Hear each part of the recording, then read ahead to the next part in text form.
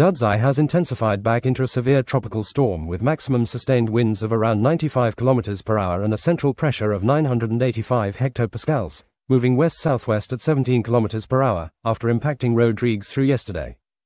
Subscribe to ensure you never miss updates like this. For Mauritius and Réunion, the system is now making its closest approach. While the center remains at a safe distance of about 300 to 400 km to the southeast, the primary impact is heavy cyclonic swells. Waves of 3 to 3.5 meters are battering the eastern and southern coasts. In Réunion, wind gusts of up to 70 km per hour are being recorded along the shoreline, though the interior of the islands remains largely shielded.